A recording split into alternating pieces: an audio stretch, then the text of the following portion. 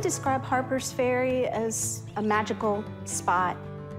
That little village in the lower town, nestled around the rivers and mountains, when you go there, it becomes a part of you.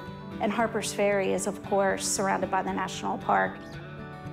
But it's more than just the national park. Remember, it does have the word historical in it. It's Harpers Ferry National Historical Park.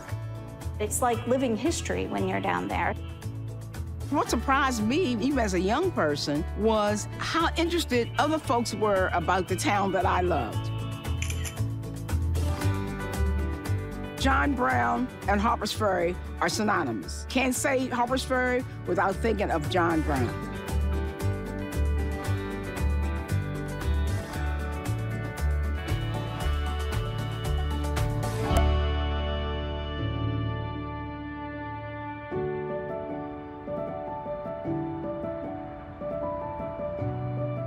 Hi. Hello, hello, welcome. Glad to have you here. The reason you were in Harpers Ferry is not just because it's beautiful, Right.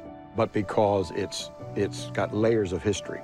And perhaps the most famous of those layers is John Brown's War. Yes. Right. This is known as John Brown's headquarters, where John Brown launches his war against slavery. The Civil War starts right here, right where we're standing. South of the Mason-Dixon line, Maryland is a slave state. But Maryland gets very narrow as it goes to the west. So literally, to get to freedom, you cross Maryland and come into Pennsylvania, a free state. And so Brown intended to basically establish an escort service. Yeah, that's really smart to do. It didn't work because he got caught in Harpers Ferry. Right, he didn't make it too far. I think you actually visited the site where he was captured. Yes. Yeah, the John Brown Fort. Well, we were down there a little earlier today, and so we got to the arsenal. The arsenal is really an important site because his first strike is at the arsenal. Okay. Because it's in the arsenal where there are stored 100,000 weapons. If he's going to have a war, we've got to have weapons.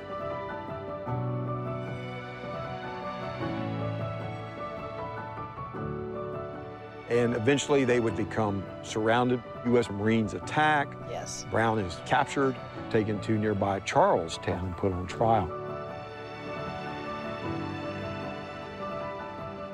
When I think about who John Brown was, he was the man who gave me the liberty that I had. And for him to have that heart to free a group of people, I hold him in high esteem.